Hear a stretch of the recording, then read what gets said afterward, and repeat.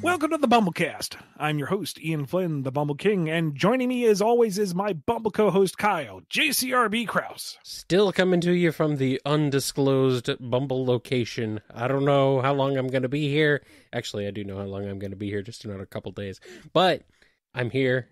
I have managed to procure all the equipment needed to still continue to bring you the BumbleKast. And boy, do we have a lot of BumbleKast. There is a lot. You guys ask a lot of questions, you know that? Well, that's a good thing, because we have a lot to answer. Okay, well, then let's get started. Yes.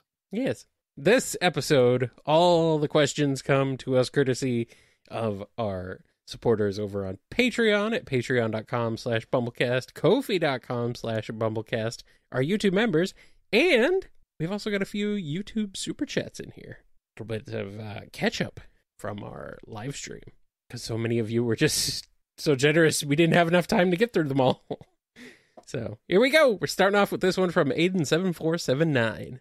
This might be asking you to dig deep, but how much of the information in the Archie Sonic Encyclopedia was stuff created by previous writers, just never saw mentioned in the comic, and how much did you have to come up with yourself to fill in the blanks? For example, was the lore behind Enerjack your creation or a previous writer's?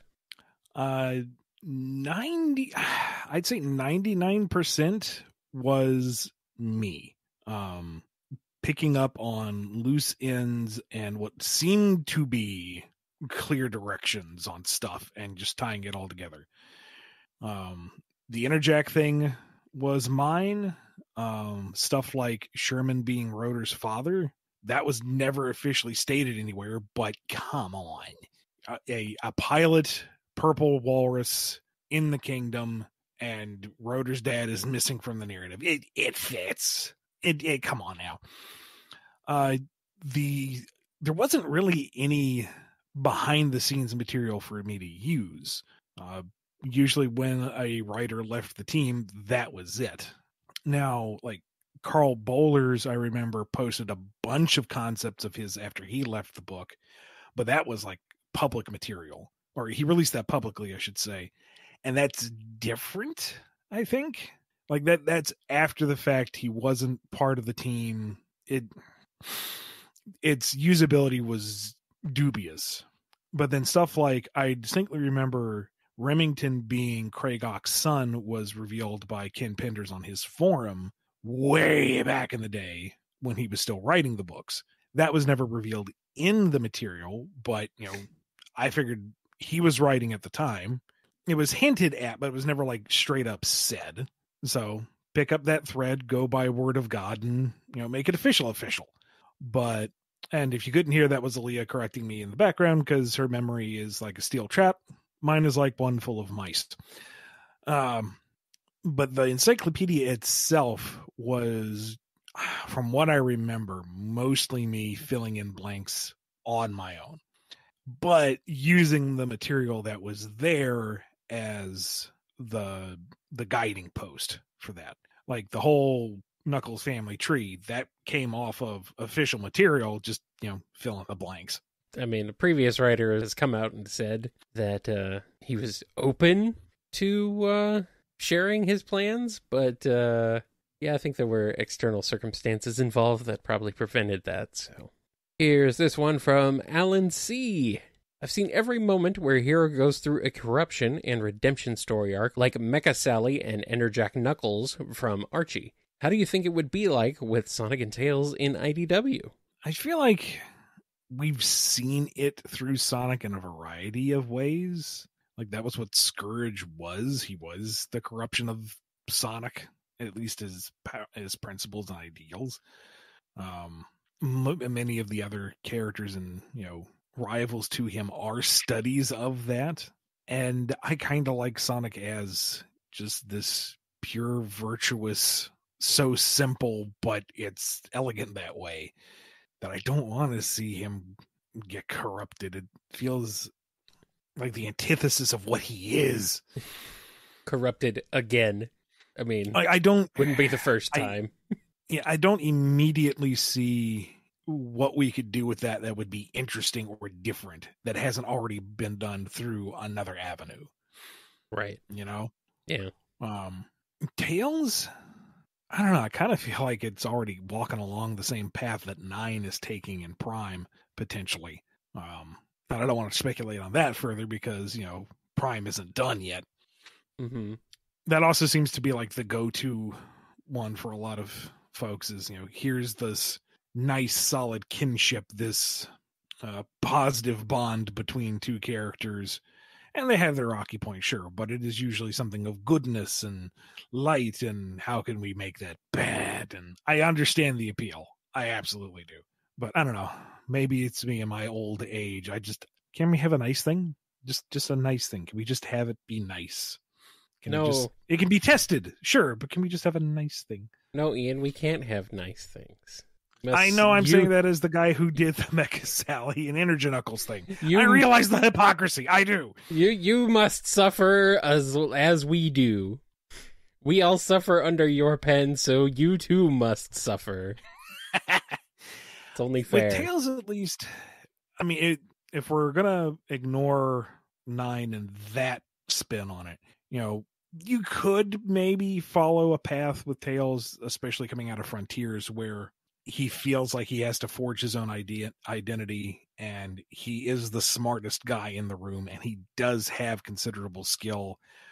So maybe it does kind of go to his head, and he thinks he is right, and kind of pulls a Reed Richards type of thing, and he thinks he's doing the right thing. But as the saying goes, the road to hell is paved with good intentions. Maybe that would be a way you could do a corruption arc with him without betraying everything that is Tails. Mm-hmm. But I don't know if I want to do that. Like let him have a successful heroic arc, or at the very least let him try and fail but learn from it. Can we have the nice thing? I mean, maybe I'm kind of gun shy after Metal Virus. Like Metal Virus was just bad time for everyone. It's like, okay, we've had the absolute bad time. Let's have some good times. Adventure still. Challenge, sure. But happy good times. Smiley times. No. Everyone must suffer. Suffer. Here's one from Alphamon or Yukon. It's role swapping time. How differently would Surge handle things if she ended up in the no-zone prison? And how would Scourge react to finding out he was created specifically to replace Sonic? Well, the second half first, that basically is Scourge's arc. He wasn't, directly manufactured, but on a cosmic level, that is his identity. The anti-universe was born as an antithesis to the Prime universe, so his existence, his very nature, his point of being is to be counter to Sonic, and that's his primary hang-up is. He has no identity outside of he is evil Sonic, which leads to all sorts of bad decisions. Now for Surge, if it's just her in zone jail, she's in trouble, because part of what got Scourge out of it was listening to Fiona and swallowing his pride long enough to get the rest of the gang to unify with him. Without that voice of reason, without someone to help guide her and temper her anger, Surge would just be raging against the machine 24/7. Like, if she was in the same cell as Smalls, she would soon be, by herself in that cell. Rest in peace, Smalls. But, otherwise, I don't see her able to break out on just her own. Scourge needed support. Scourge needed the team to help him do. Surge by herself is not going to be able to achieve the same thing. So then what would happen? She'd be locked in jail. She'd just probably be moved to solitary because you couldn't be... keep her with anybody else. Well, maybe Kit would break her out, if he didn't get taken water with tendrils. With them water tendrils, it doesn't really matter which direction up is now, is it? Exactly. Here's a question from Andrew D. If we ever got all of the Mega Man issues printed in graphic novels, would you have any idea what the final one would have been? Considering the previews for the unreleased ones, I'm assuming it would have probably included issues 49 and 53 to 55. Which covers do you think would have been used, and what do you think it would have been called? It's a shame we never got one final cover art to see what could have been. I'm a little confused. talking about what was printed was, in the graphic novels, the last one would be the last story arc. I think he's wondering which, because I think the crossover was happening at that time.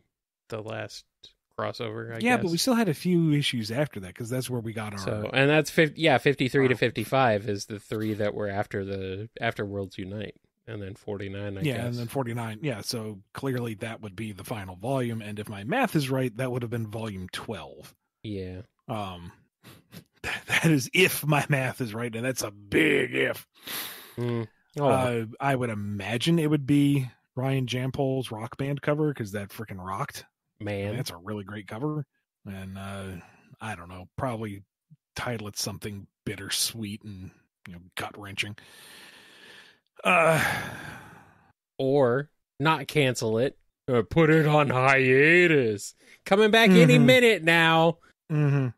Just like Mega Man 12 and Mega Man X9 and Legends 3. And to be a Mega Man fan is apparently pain.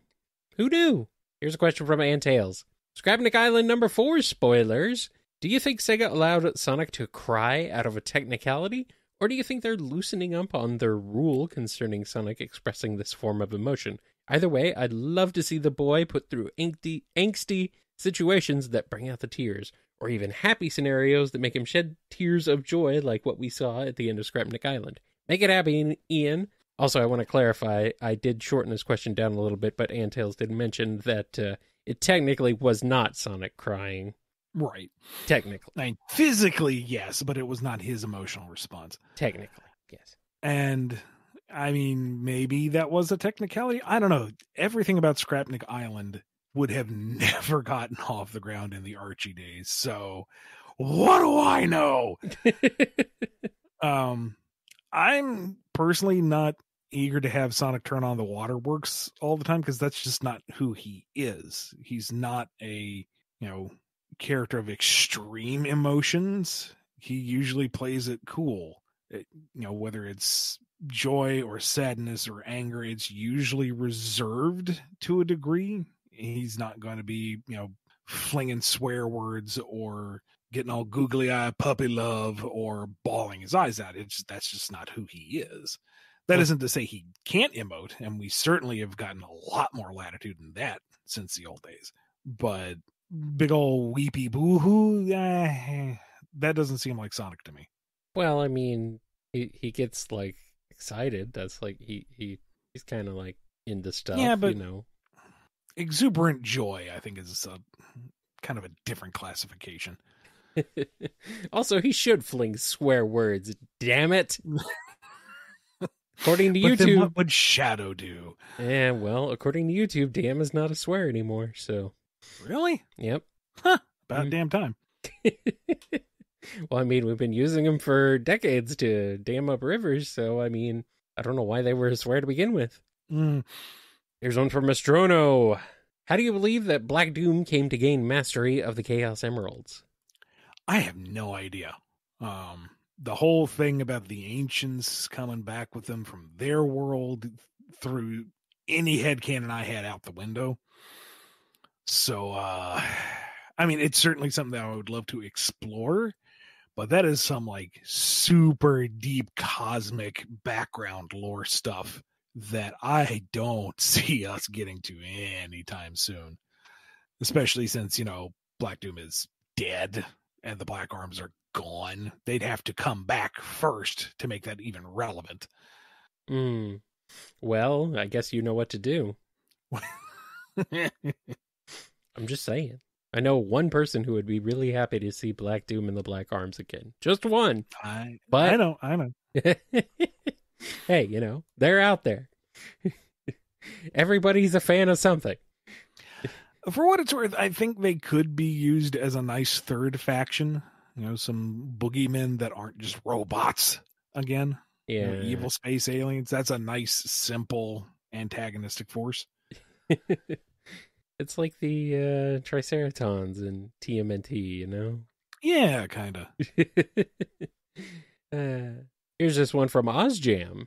Do you think a character having a crush on another character diminishes them, or do you think it's just another aspect of their character? while also having another role that is not related to that crush. I apologize for bringing something that involves shipping, regardless of the series. We're talking large narrative constructs. We're not talking about a particular title or pairing, right? Sure, Right. sure. I admit I did shorten this one down too because it was a bit long. But they were talking about My Hero Academia originally a bit, but they did. That was just one example they gave. So I think I know exactly what they were talking about. But regardless, having romantic feelings for another character does not necessarily diminish them. No, it does when that becomes their identity, when it becomes their singular motivator, their singular thought, the only driving force to the character. Then it's sad.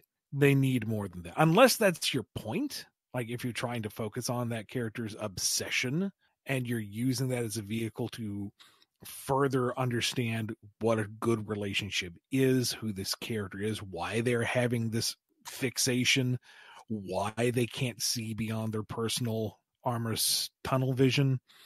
That could be utilized, but I don't think that's what you're asking about. If it's just a character likes another character, that's an aspect of them, and that's fine. yes, Just, do something with it. How does that affect their dynamic? Is there awkwardness between them? Do they understand each other's needs?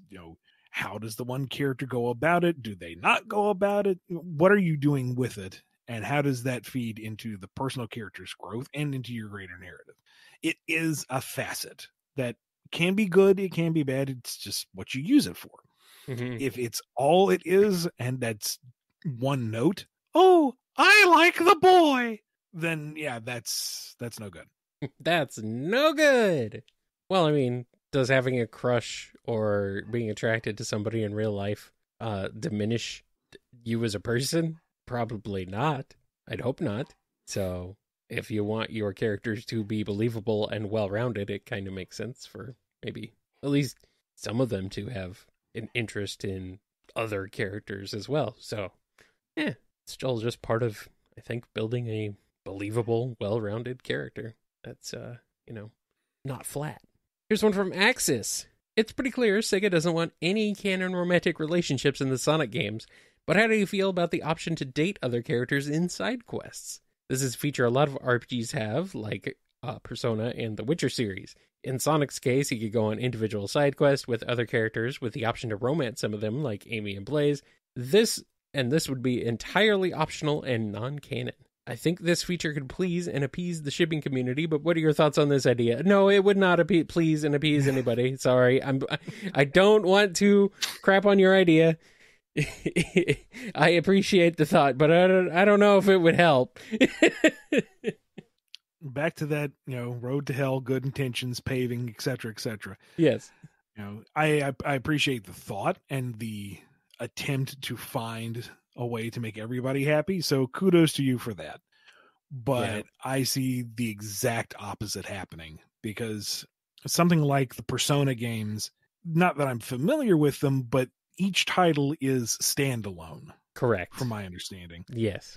And your romance options would be within the confines of that story. You hook up a couple characters. That is the story that you have crafted for yourself, and that is your engagement. That's what you have chosen to do, and that's what you enjoy. The Witcher series, I'm not familiar with that one as much either, but it is focusing on one character and his journey. And I don't know if any romance options carry on between titles, or like if it was like in Mass Effect, where, they really had to figure out what would happen if certain characters didn't show up between sequels, and where they were and how those mini spinning plates could come about. So with Sonic, it's even worse because there is no end. No. Sonic is going to keep going perpetually, open-ended, as far as I know. So if you were to have a singular title with the option to romance various directions, if you're treating it as non-canon, then what's the point? Like, you are just doing something menial off to the side that will have no bearing on the future of the game.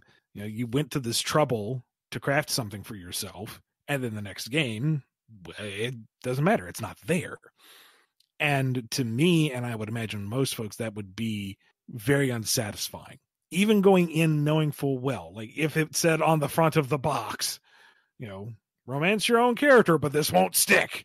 It's still like a question of why. Mm-hmm. With the Persona games, it's because that's the story you want to tell for yourself. That's the direction you want it to go. You're done. With The Witcher, it's where you're taking this character within his saga, and then you're done. Mass Effect, it's who you're romancing to the end, and you're done. Sonic, it's not done. Sonic will always be.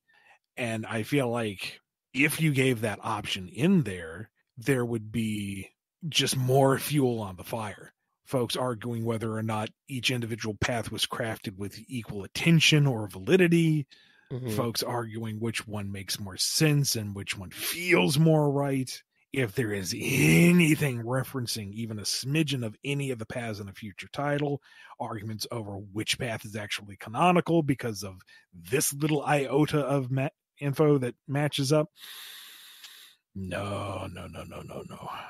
I understand your thinking. I think it would just make things infinitely worse. I appreciate the thought and the idea, Axis. We're not meaning to... It's not you. You're not the problem. You're trying, and we appreciate that. It's everyone else who we are concerned about. But this reminds me of Final Fantasy VII, which is, it was at the time a standalone game. But still, I'm thinking of there's at least 2 characters that you can go on a date with in that game that are kind of jokey dates. Mm-hmm. And they're very funny and they're well done, but I can imagine that certain people would feel a bit slighted that their ship is reduced to a joke in Sonic. So...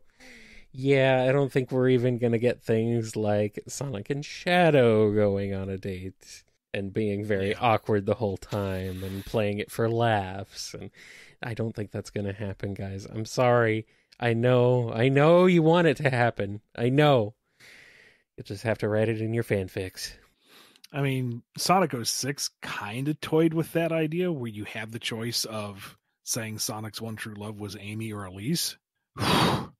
But that choice didn't matter because in the end, it's still Elise who revives Sonic with true love's kiss. And Amy is a non-factor, regardless of your choice. And that still gets brought up here and there on the validity of the choice or what have you. Whether or not you choose to go on a date with Amy in Unleashed is brought up as well. And that one is a little less of a problem just because you can make the choice multiple times, so it clearly has no ongoing bearing and it has no follow-up. If they didn't go on a date, they didn't go on a date. If they did go on a date, it was just the once, and the world continues to turn. So, I don't know. Romantic options, unless that becomes part of a larger game plan with the Sonic narrative, I think it's not a good idea. Yeah. Nope. All right, here's a question from Batman69. Lol. Ian, if you were told by the higher-ups to write an ongoing spin-off book of Team Forgotten, that's Mighty, Ray, Honey, and Styx, besides the fact that those have to be your main characters of the book, you would be given complete free reign. Who would be their main bad guy? How do you think the characters would play off of each other? Which universe would you set it in? IDW, Classic, Boom, create a new one, etc.? Funny you say this, because right as we're recording this, Toyota-san on Twitter was talking about Styx, and the official Japanese channel was reposting her profile from Sonic Channel, and Toyota-san saying he'd like to see it in the comics one day. It's I'm going to screen cap this and use this in the next round of pitching a story with Styx. Do it! For pity's sake. Do it! Yes! So yes! That I think that's encouraging. Yes. Personally. Yes. I would set it modern Sonic because that's where Styx is right now. Boom has been retired. Mighty Ray and Honey are not in modern though, so right, they're classic, but classic is the past. That just means we get modern day versions of them. Oh, finally. Yeah. I mean, to be fair. Yeah. Okay. Like if Styx is the excuse to modernize Mighty Ray and Honey, yeah, sure, I'll take it. Punch that ticket. I'll ride that train. Well, I mean, you're the one who's always like, I kind of like having the cast be separate, but here we are. As soon as you're given the potential chance, here we are. I see the virtues of both. I get it. I do too. If classic works as a separate cast, okay, I see the good in that. If we get more toys to play with in modern, I ain't gonna shed a tear. It's fine. It's win-win. Yeah. Yes. So let's see, a group dynamic like that, Mighty's going to be the foundation, clearly. He's laid back, he's got the level head, he can keep things on track mostly. Yeah. Ray's his buddy boy. Ray's going to be there to support him.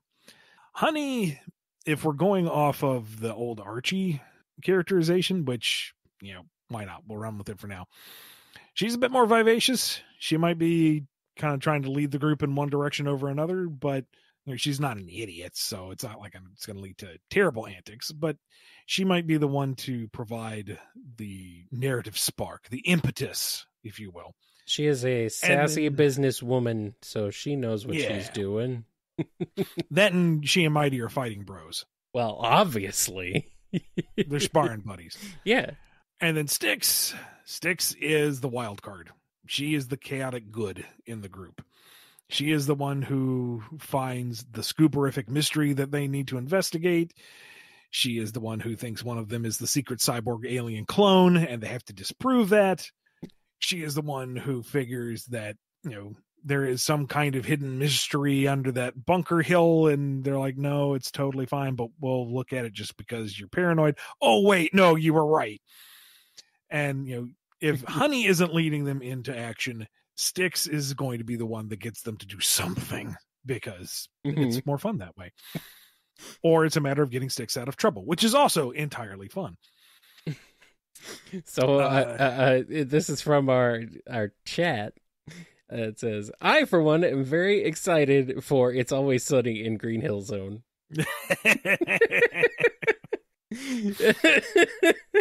Yeah. I offer you a boomerang in these trying times. So anyway, I started punching. As for central villain, I mean, the knee-jerk reaction is to say the hooligans, just because, if we're going with Team Lost and Forgotten, they kind of qualify too. But they're not like antagonists. They're not central antagonists. They're mooks. Yeah. They're instigators. They're your opening act. It's tempting to say the Battlebirds, just because they're the most established and truly powerful group in my mind. But that's kind of Tails' group. I'd feel really bad, bringing them back and not giving them to Tails. Yeah. So, I don't know, maybe create something new. Give them their own enemy to fight. Or, while we're revitalizing stuff, maybe retool Lyric into something that's actually interesting and fun and menacing. I mean, hey, if you can make some people at least like the Deadly Six, maybe you can make people like Lyric. I mean, personally, I think Lyric would be a great Knuckles villain, but that is a whole other tangent. Yeah. Maybe it could be Dave. If we're bringing in Boom stuff, here we go. Dave the intern sweep. Yep, here we go. Yes, he does sweep. That's part of his job. All right, here's one from Ben R. What would happen if Deadpool and Styx met? What would their dynamic be, and who would tear the biggest hole in the fourth wall? I think they would be like beating each other, trying to be the first ones to climb through it. I think Deadpool would be the first to break the fourth wall, but Styx would readily see the hole in the fourth wall. She knew that the people were watching her. She just didn't realize it was that many. Don't turn the page. Don't try to ignore me. You can't silence me. And it's just like page after page of her yelling at the reader. Yes. And then she jumps out and starts tearing at the artist and the writer. Oh, boy. Oh, no. I imagine they'd get along. Like, Deadpool's no stranger to various crazy things. Nah. A talking badger is not the strangest thing that has come across his plate. I mean, he's dealt with a talking raccoon. And, the minute he starts revealing the greater fourth wall breaking truths, Styx is going to be on his side. He's revealing the truth. She's all for it. They're going to tear down this entire construct until it comes down to the fact of they would actually be destroying the book that you are reading and thus end their own reality. And she realizes that, no, okay, she understands now why the rest of the sheep will turn a blind eye. It's just so that the world turns on, or at least that the page turns. She'll ignore them for now. For now. But she'll always be there. And then they go get chimichangas. Chimichanga. She'll always be there, though. She'll be there with a hashtag knowing smile. Oh, yeah. She knows how to watch out for him now. And our last question is not a question, but it's from Big Shoes. Please tell me Styx is on the way to the IDW comics. Not in the immediate future, but by dingy, I'm gonna keep trying. Go back a couple questions, and there's some interesting news, intriguing news. I'm ready. So I'm also ready for a break. Let's take a quick break and then come back with more on the BumbleKast.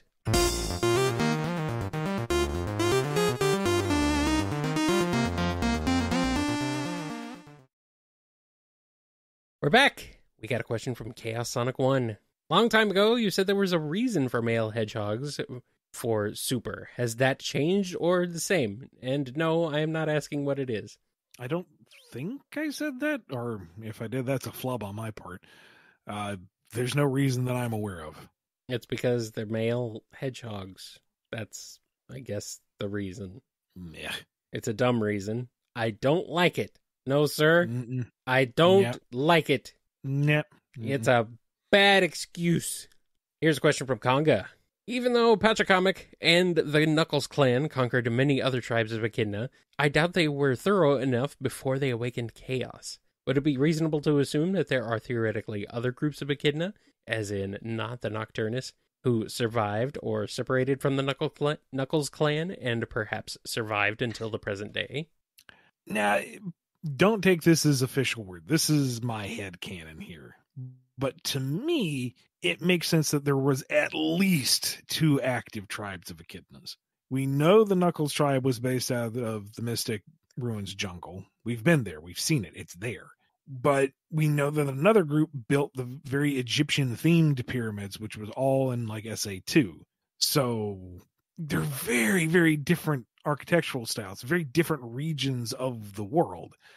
Unless Pachacamac had, cells all over the world, that doesn't make sense to me, especially with such low-grade technology.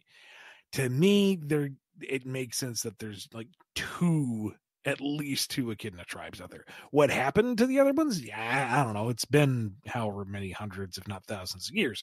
Time passed, but it only makes sense to me that there were at least 2. Well, I guess as long as you don't call him Pachacama Ding Dong, then I think we'll be okay. Mm-hmm. Yeah, don't do that. Here's a question from Domino.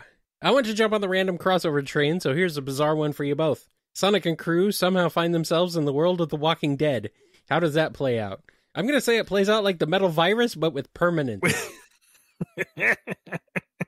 Pretty much.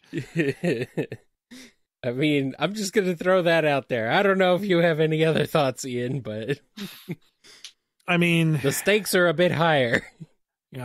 Sonic's fast enough to not really get grabbed by the zombies, but, the whole point was that he got infected the first time because he was reckless and didn't understand what he was jumping into, quite literally. Mm-hmm. So all he's got to do is get one bite, and then... Well, this is assuming I haven't actually seen Walking Dead. I don't know how their zombie rules work, but... I think they're fairly standard, but they have... Do they have fast zombies? I think they have... Yeah, they do bites mostly, and okay, I'm being told that they do not have fast zombies. Okay, so all it takes is for Sonic to let his guard down once and get bit. Mm-hmm. And you can debate on whether or not the speed cures the zombie virus the same as metal virus, but if it don't, then you're going to have the fastest of fast zombies after a bit. And well, I'm being told one bite is a death sentence outside of amputating the limb. I'm also being told Walking Dead is more about how the people are the real monsters. Well, that's kind of what I think what zombie media in general is kind of about, to be fair. Yeah. Yes. But, everyone in Sonic's world is good people, so there goes that out the window. Well, how dare you? Are you forgetting Eggman? Rough and Tumble? Hello? Yeah, but then that's no different than any regular Sonic story. Starlight? Wait, no, not him. Yeah, don't worry about him.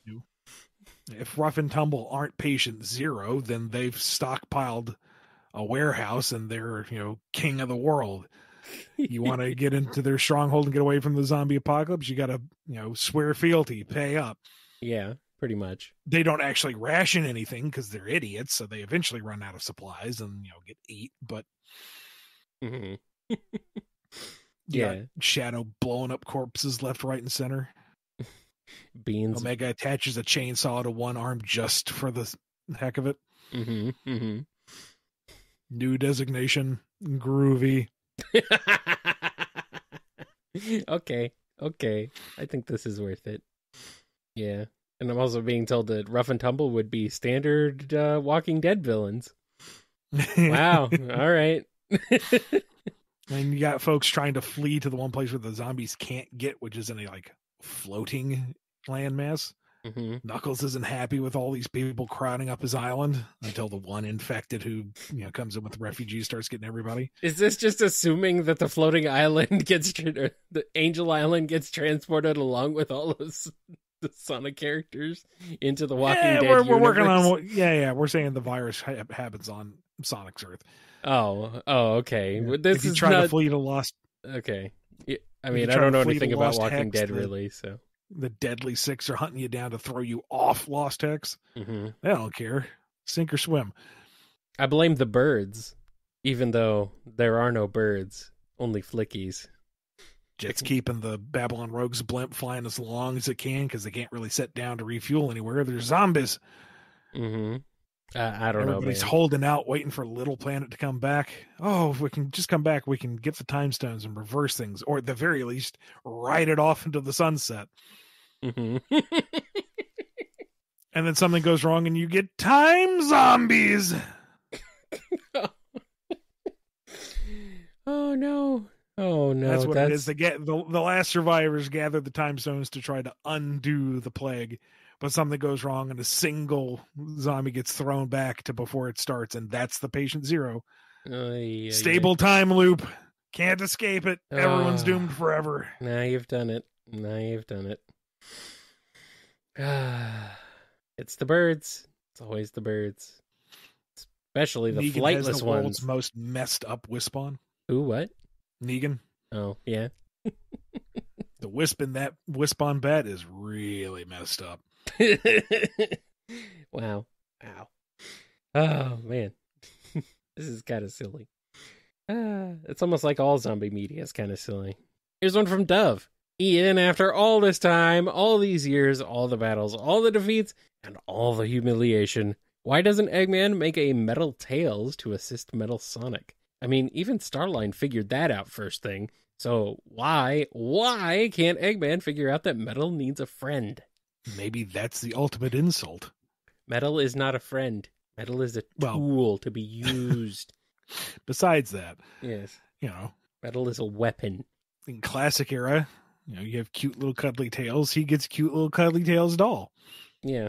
In modern, you don't get nothing. I ain't gonna build nothing for you. Yeah. Get your validation somewhere else, kid.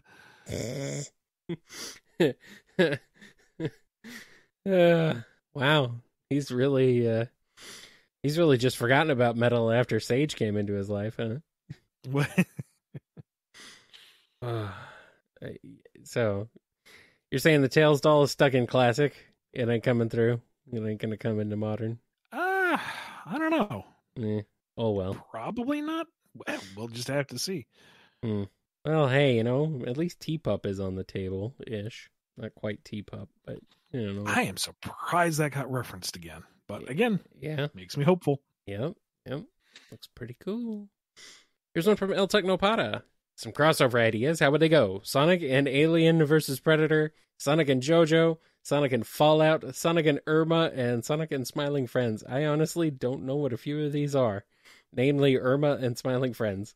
I'm sorry. I feel out of the loop. Let's see. Sonic and Alien versus Predator.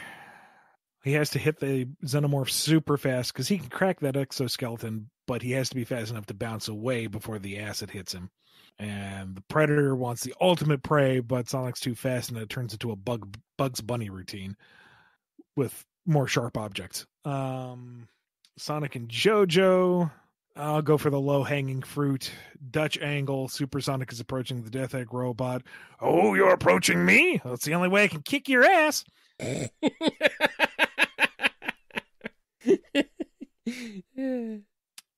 Sonic and Fallout. Sonic goes around opening all the vaults to let all the little animals out. Sonic and Irma, I have no idea what that is. And Smiling Friends, I have heard of, but unfortunately, I don't know anything about it. So, sorry. Okay. I have seen Smiling Friends in GIF form, but that's about it. I'm being reminded, but I've never seen it, so I'm sorry. I cannot contribute any further. Leave your comments down below. Hey, if you want to see what, or your ideas on what these crossovers could be like. Here's one from Excel Hedge. Sage asks Robotnik one of the most dreaded questions a young child could ask a parent. Where do babies come from? And she won't be denied an answer. What is Eggman's response? Google it. You're a program, aren't you? No. But you have safe search set to on, and I cannot disable. Well, let's see here. When a daddy really wants to take over an ancient alien artifact, he crafts an AI program to steal all of its data. And there's a little bit of an accident. He didn't use proper firewall protection, and you were born. There you go. So you were saying I am an accident. Yes, but you're my happy little accident. Oh no. Oh no. This is where Sage turns against father. Oh no. Oh no. Sowing the seeds, Ian. I see what you're doing there. She's not really satisfied with that answer. It was direct. It was accurate, but she doesn't feel like it gets to the real truth of it all. So then she starts going to the other Sonic characters and asking them. And the only one with any actual knowledge and experience on this would be Vanilla, so... And really, if anyone's going to teach the birds and the bees to somebody, someone wholesome like Vanilla would be your best bet. Honestly, yeah. That is... We could have gone a lot of bad ends with that. That's the happiest ending you could come up with. Don't ask Rouge. Don't ask Omega. Actually, maybe do ask Omega, because the answer would be really funny.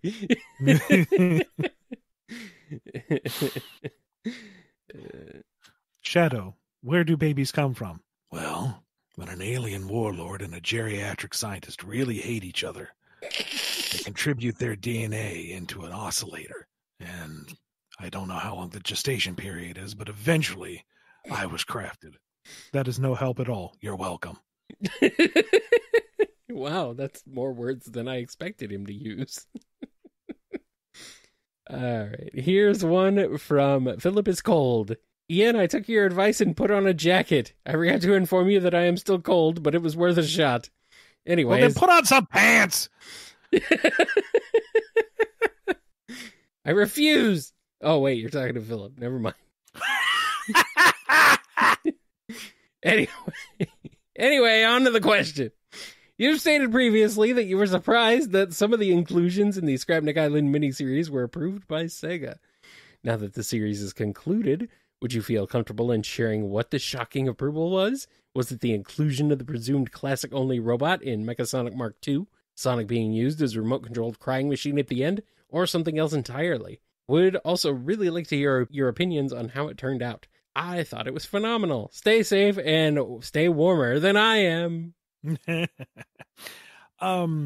Honestly, everything about it.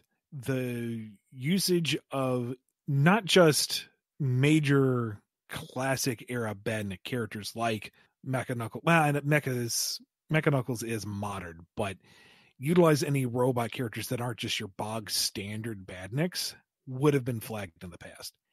Altering their design and saying it was specifically them would never have flown. Like famously, Tracy Yardley's arc in Sonic Universe with Captain Metal. Yeah. That was supposed to be the ruined remains of Metal Sonic from the very first Universe arc, repurposed by the Pirates of Blazes world. And that got shot down. He had to heavily redesign him. He had to be referred to Metal as Captain Metal, and his backstory had to be made extremely vague so that it wasn't immediately clear it was meant to be a Metal Sonic. And yet in Scrapnik, we have Mecha version 2 with a wholly different design and a dedicated personality. That's huge. That is crazy.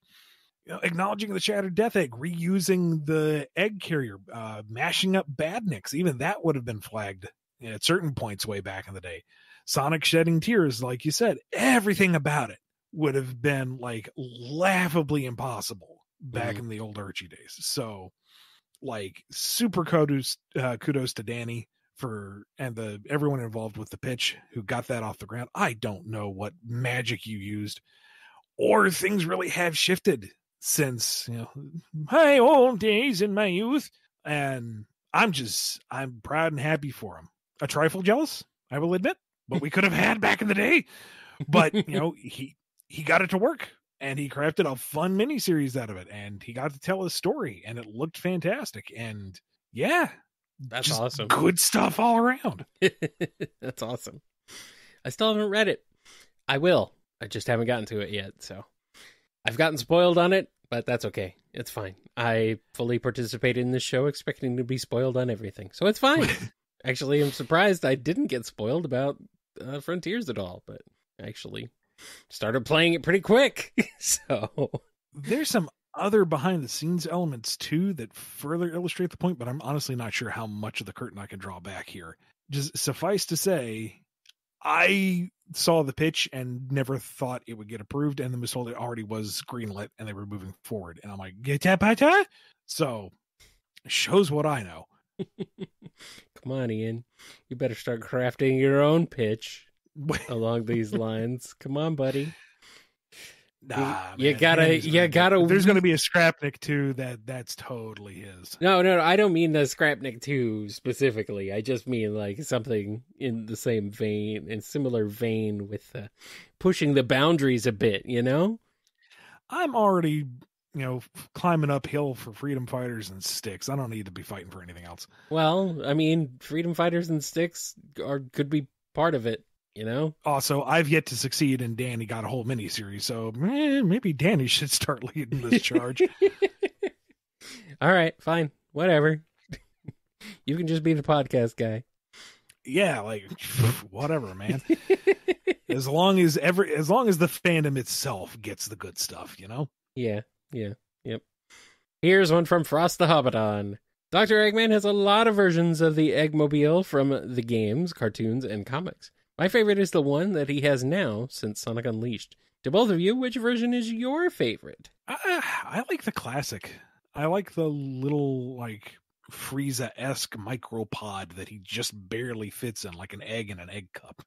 I do. It's very fun. Me. I like the current Eggmobile is nice.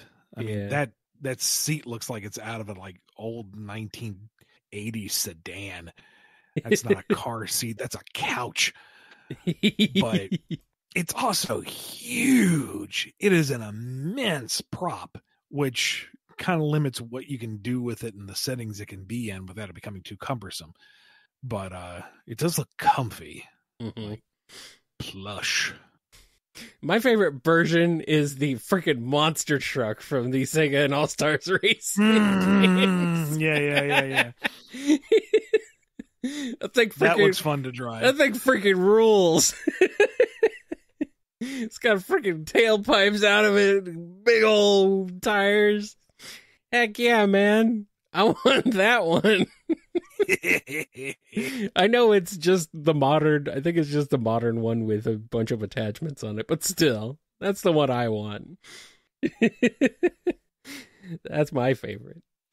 All right, here's one from Goomba Broadcast. You both wake up one morning and find an email from SEGA was sent last night asking if y'all would like to bring back the Freedom Fighters and all classic characters back into the main canyon, but you must answer within 1 hour.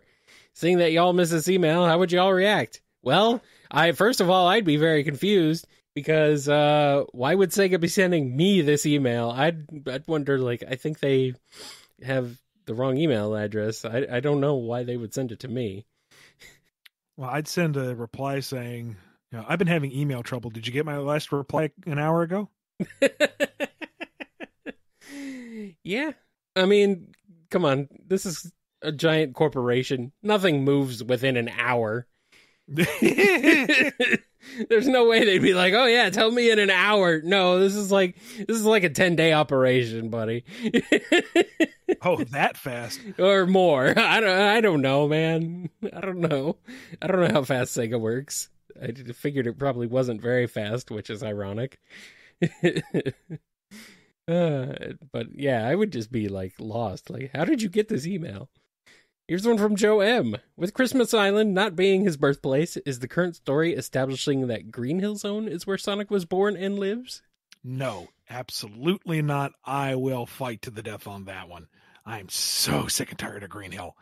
But people were really upset about the Christmas Island. Yeah, surprised by that level of reaction. But Sonic is like the wind. It has no origin. He is always from somewhere else and always on the move. Well, the good thing is, with that sort of origin, you can headcanon anything you want. So, Go forth. Become the headcanon. Or maybe not. Don't do that. You might regret that. But incorporate your headcanons. Here's one from JJ Slider. Are the events classic Sonic followed after forces the same as Sonic originally followed, i.e. Adventure 1 and 2, Heroes, etc., in the exact same fashion he did the first time? Without getting too into the weeds, because again, not sure how much I can say in a semi-official capacity. Suffice to say, the classic timeline plays out in order, uninterrupted by any time travel shenanigans. Okay. What is the classic timeline, though? Man, it'll be nice if we can actually just spell that out. We know that Sonic Origins is the beginning, apparently. Yeah, which has caused some reshuffling of things, but I would say a bit more than some, but yeah, I want to say you'll see, because we put a lot of work into that, and I know there is an audience for it somewhere. Oh boy, well, people want lore. They're hungry for lore, man. They love their lore. Delicious lore. We got one last question, and it's from Levi C. How would Sonic and the Black Knight play out if Sonic was replaced with Mega Man? Lancelot would be Bass, Gawain is Proto Man, Percival is Roll, the Blacksmith is Otto, and Lady of the Lake is Splash Woman. Honestly, that's great casting right there. I like that. Yep. Well, for one thing, Rock's going to be way more respectful of Caliburn. Yeah. He's going to take the whole knighthood thing very seriously, although he's not going to be happy about fighting King Arthur. Do we have to fight? Does it have to come to blows? And, he'll defeat the Black Knight, sure, because Marlena says he's a danger to everything, but he's going to make sure to pull his punches, or at least swings in this case. Yeah, he's not going to be like Sonic and say, I can't be the good guy all the time, or whatever he says. No, Rock is a good boy. He will be the good guy every time, even if it kills him. Oh, and it has. Otherwise, I see it playing out largely the same, because there'd be some nuance into each of the different knights, to be sure, but Rock would kick their collective butts. Oh, yeah. And then spare them and /save them from certain doom, and then they all become buddies and they all save the day. And Excalibur Armor Mega Man would look freaking amazing.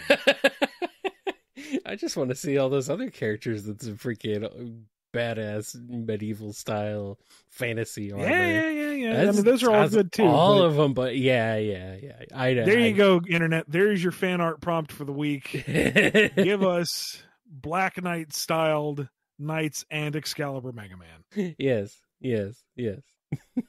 If you would like to. Man, that would be awesome. That's so freaking cool. I think we should end on that high note. But before we go, we need to give a big thank you to all the folks over at patreon.com/BumbleKast, Ko-fi.com/BumbleKast, and our YouTube members who make this show possible.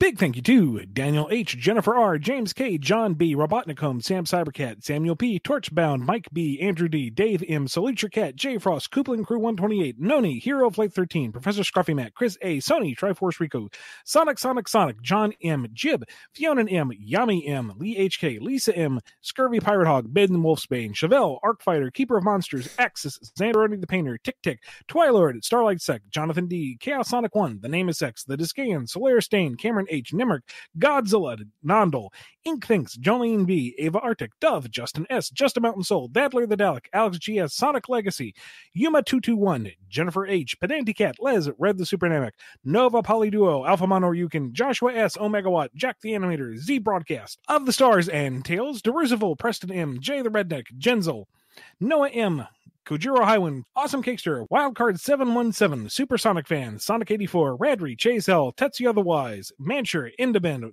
Miles the Prower, Navarre, Exadel, Agent Kaz, Puppy the Scholar, Force Sonic Fan, Rhythm Raccoon, Pig Dan 20, Wheelie Doe, Sandra BH, Shimmy M, Aiden S, Curly Quills, Angela V, In Zephyr, Smiley 21, Sammy S, The Marble Gardener, Mox, Mickey Sawdust, Sterling Sonic, Crooker, Vlad, Conga, Windskull, Supernova, Superior Pizza, Sonic PAJ, Philippus Cold, Thigolf, The Crucified Devil, Loop D Loop, Omega Man 21, Thievius, Michael P, Dominic the Raccoon, Planet Breezy, Delta God 77, E200 Paragon, Razor, Unity, Kedrian, Lori L, Native Nerd 27, Jason G, Cody G, Nils, Sir Needlemouse, SB, My Fish Eats Rocks, The ID Card, Phil C, Jonathan F, Hip Kid Brick, Levi C, Lacey M, Amazing, Lucky Lychee, Samoth Star, Dead Air, To Act Too Soon Could Seal Their Fade, Raccoon Shinobi, Normal Person, Marcy H, Caswell, Mr. Murderbird, The Giant Murdering Bird, OK Cheese Stick, Adrian W, Zaylock, Nebula Noob, Tetsu Knife, Ultra Guy, Crowbo, Salato 02, Sonic Mania 2099, Hadronis, Noob 600, Paley, Bug Party, Guts, Jihan S, Zoom, Sunblister 16, Danny the Light, Razor, True Cosmic Digilabs 79, Sapon Sirion, El Technopada, Butter Noodles, Miles Prower D, Frost the Hobbidon, Metamode, Wheels 282, Hedgehog, Jamal S, Excel Hedge, Scourge Time, Seth Cube, and Unknown Skull. You guys are going to be like, you're going to be like, what is going on? Why did Ian read all these names absolutely perfectly? Like, when I listened to this recording live, it was like he was all over the place. Like, he didn't say it. He said it all weird, and he kept starting over, and he kept stumbling over his words. I'm fine. I'm good to read these names. But read them. I'm fine. Give me the keys, Kyle. Okay. Give me the keys. I want to read the names. You already have the keys. I don't know. I don't have the keys. You have the keys. This is your show. It's got your brand on it. You're yeah. Another round. Ian was drunk the whole time. Drunk with power. Well, it depends on who you ask. Yeah. Depending on who you ask. Anyway, all right. I think that's enough. Let's get out of here. Be good to yourselves. Be good to each other. And we will see you next time on the BumbleKast. Take care, everybody. Professor Scruffy Man says, go drunky and you're Kyle. I'm not as think as you drunk I am. That's pretty good. Not as thunk as you drink I am. That's nice. Oh, yeah. It's perfect. Ian will sound absolutely perfect by the time I'm done with it. You'll never even know. Or maybe I'll just... wizard. Maybe I'll just leave it as it is. Who knows? No. If it was just the one, sure. But you don't want to listen to that twice in a week.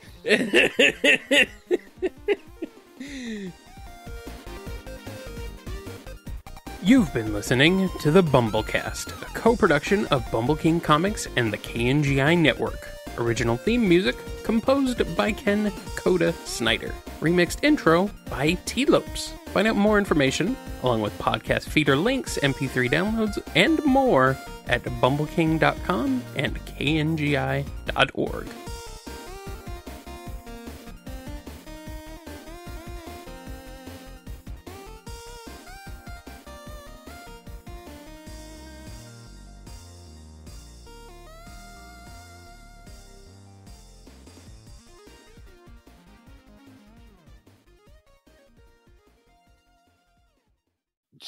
Stop it. How many cats you got bumping the microphone tonight? Presently, there are 2 that are asleep at the foot of the bed. Okay.